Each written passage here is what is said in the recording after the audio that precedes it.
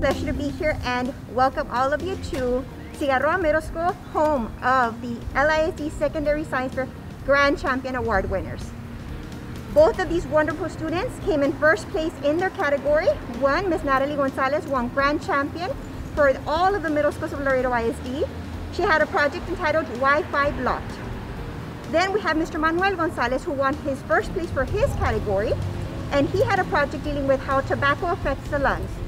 Both of these students did extraordinary work in the LISD Science Room. We're very, very proud of each of these students, especially to Cigarroa Middle, for having both the Grand Champion and the Grand Champion runner-up.